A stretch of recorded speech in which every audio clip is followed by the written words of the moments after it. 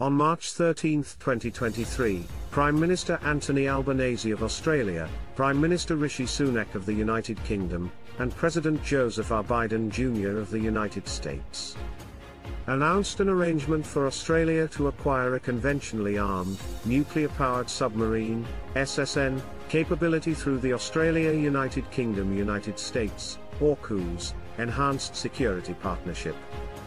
On September 15, 2021, our three nations embarked on an 18-month consultation period to identify the optimal pathway for Australia to acquire this capability, while setting the highest nuclear non-proliferation standard.